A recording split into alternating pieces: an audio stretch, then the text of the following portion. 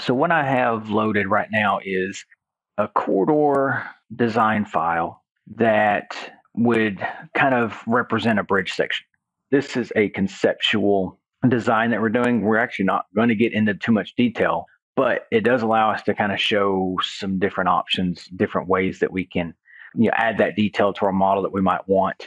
So like in this situation here, I have a mainline corridor that's run, and then so I have a divided road template that's drawn.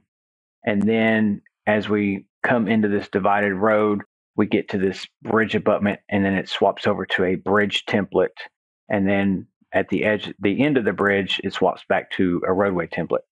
So if we zoom in here on our 3D model, we can kind of see that a little bit better. We can see that situation where we have our divided road coming in. We have our bridge that gets created, and then after that edge of the bridge, it starts back. So this is all contained inside of one corridor, and these are just done by multiple template drops and template transitions and whatnot. So that's the corridor that's creating this entire thing. So for creating our bridge abutment, we could use this type of situation, but this is really going to be a very specific situation where we have a perpendicular bridge. Okay, well, in most situations, we know we have a skewed bridge. So we're going to actually have our abutment is going to be on a skew at this section at the beginning and the end of the bridge.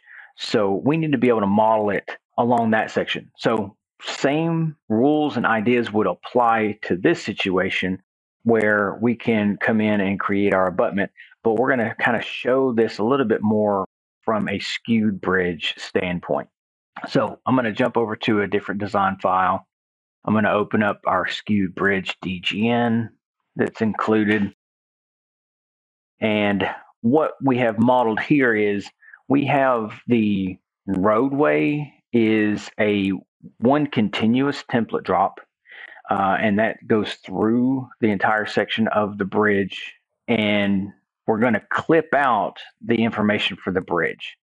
Okay, so we're going to clip out this information from this corridor in the section that the bridge is going to be displayed.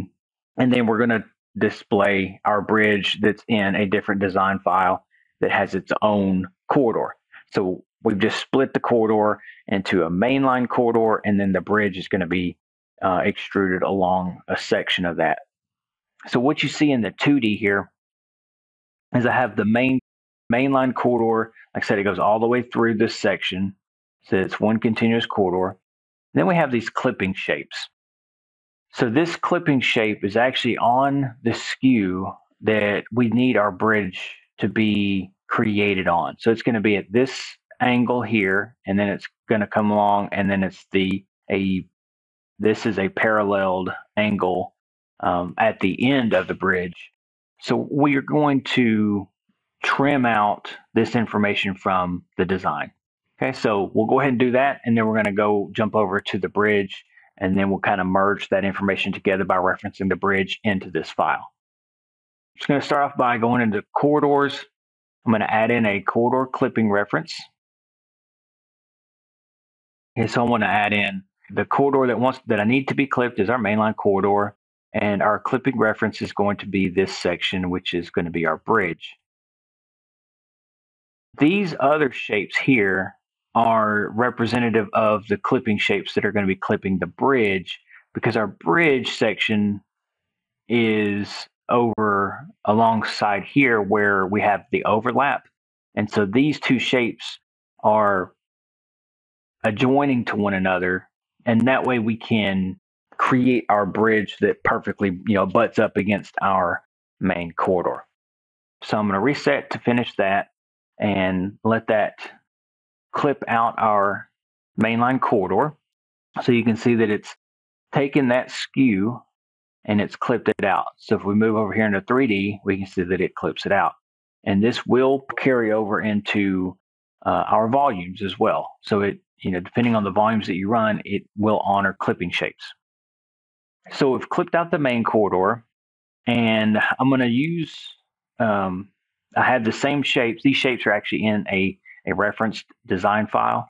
So I'm going to jump over to a different design file that has our bridge So this is going to be the DGN that has our bridge section in it.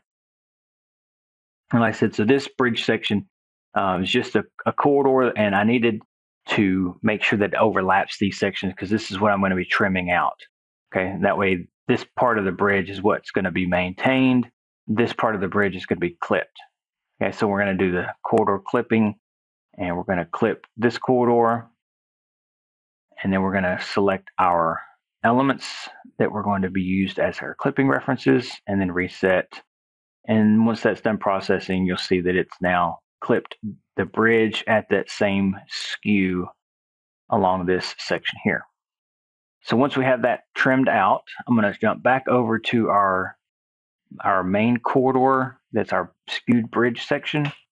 And then I'm going to reference in our bridge DGN into this DGN to show how those two join up together.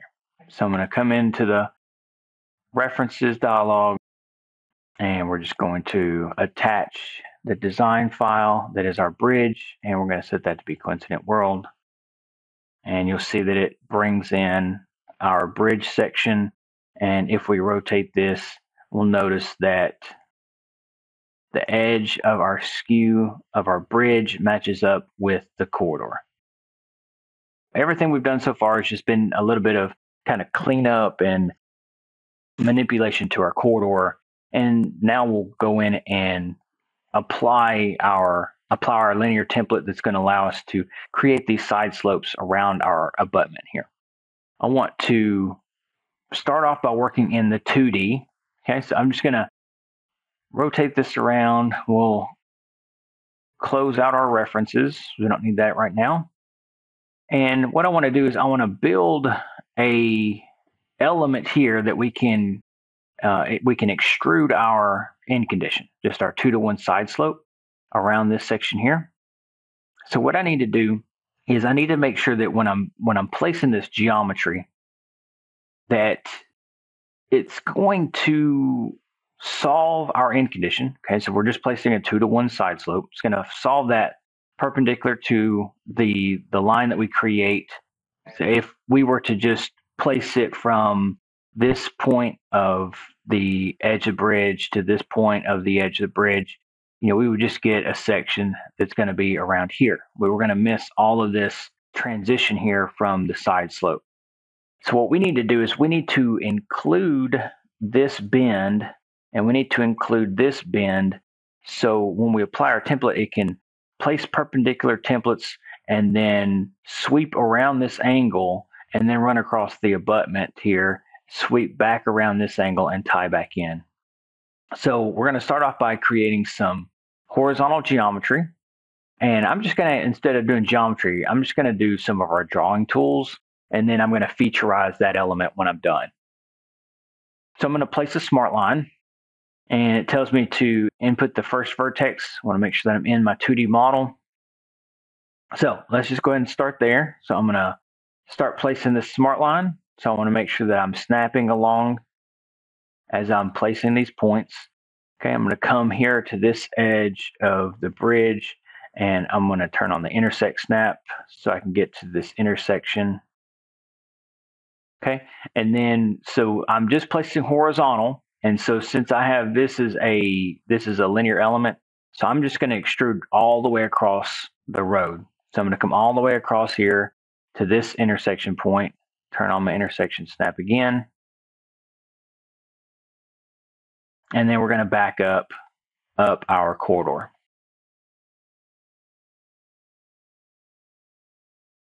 So we've placed that horizontal geometry. So if I cycle through and I select that line string, you'll see that we have that line string that gets created that's going to be utilized as our geometry for our linear template. So I'm going to make sure that I assign a feature definition to that now. So I'm going to come into the geometry, and then under the standards, I'm going to set feature definition. So I already have that set. I'm going to set our feature type to be linear, and I'm going to select the feature definition to be our bridge abutment. So I'm going to just left data point to accept this selection. And then as we look at this element now and we look into properties,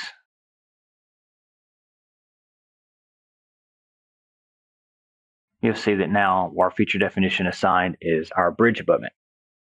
So we've created our 2D geometry. Okay, so this is the horizontal of where that's going to be placed, but we need to now create our profile. So we need to get our elevations of this element here from our design. Okay, so what I'm going to do is open up the profile model of that element.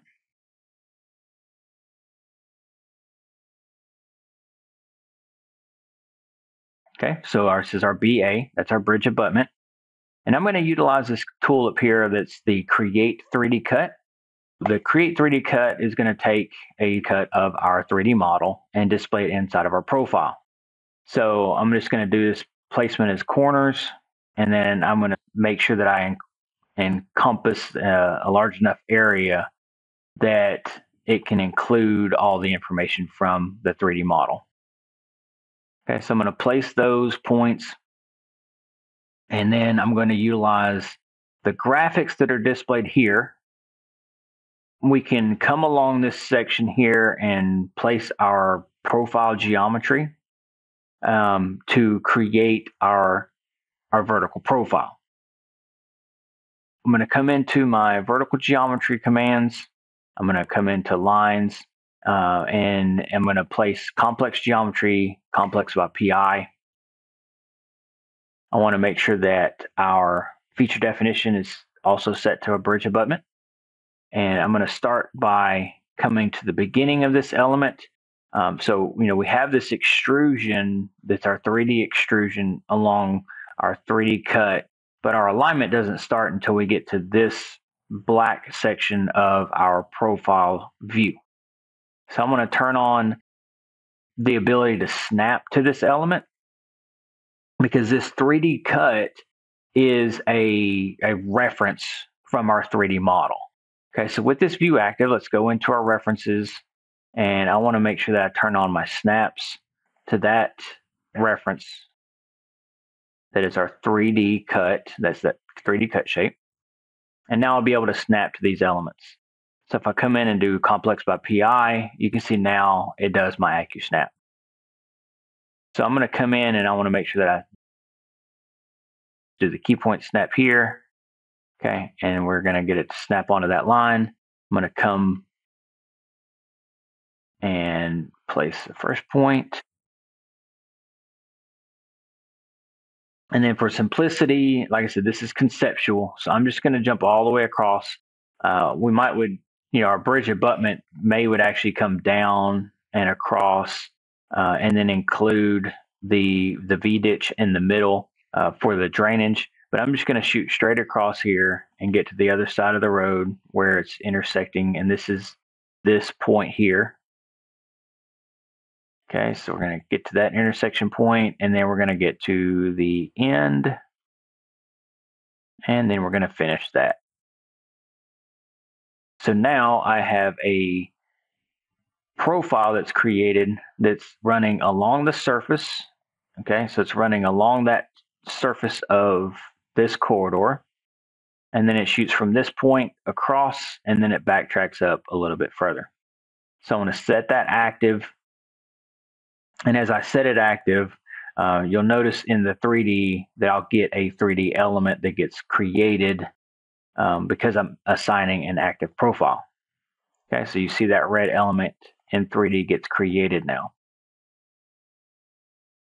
Now that we have our horizontal and profile geometry, we can apply our template, our linear template that's our 2-to-1 side slope to this element. All right, so I'm going to come into model detailing. I'm going to apply linear template. And then for my template, I'm going to just select my end conditions. I'm going to be in a fill, and I'm going to do just the 2-to-1 fill. I'll say OK on that. I'm going to locate the element. Okay, so I can select this in 2D. I can select this in 3D. Okay, so in 3D, it may be a little bit easier to select. So I'm going to select it in the 3D model because I can see it. And then we're just going to accept our options here. Okay, so we're going to lock it to the start. And then we're going to lock it to the end. And then I want to make sure that we select the correct direction. Okay, so I'm going to come to the outside, do a sweep angle, and that's the sweep angle around our corners. And then you'll see that it applies that linear template to that element. Okay, so if I select this, you'll see that it comes from the beginning across our bridge abutment, and then it comes back across to tie back in. Okay, and you'll notice here that we do have some overlap, so there will be some additional cleanup because this side here, this may not be this is a 2-to-1 slope, where this right here is actually going to be more of a 3-to-1 or a 4-to-1 slope that's tying into our existing ground. So we would do some kind of transitions or clipping around this section as well, but we can do that type of cleanup later. But if we look in the 3D model, you'll notice that we have now our 2-to-1 slope. It sweeps around this angle, and it actually does go underneath the corridor. This existing ground does include a section there, so it's kind of hard to see as it moves around. But in the plan, you can see it creates that element. One other thing we can kind of do just to clean this up is to clip out, as we have this 2-to-1 slope here, but we also have our end condition from this corridor. So we have a large area of overlap. So we could just come into our corridors, add in another corridor clipping reference. And then the clipping reference is going to be the bridge abutment. Okay, so we'll reset that. We'll let that process. And you'll see that this triangulation along this edge is going to clean up a little bit. And so now for this corridor, it comes to this point. And then for the mainline corridor, it's actually clipping out the terrain from that section.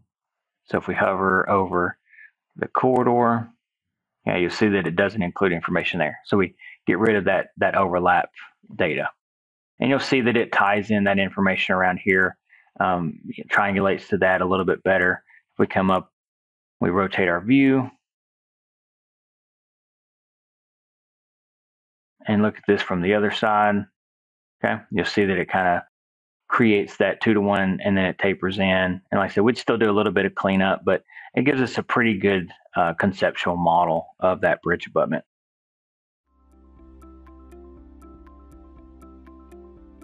If you found this video helpful, please give it a like. If you want to see more such series, consider subscribing to our channel. Thank you, and see you next time.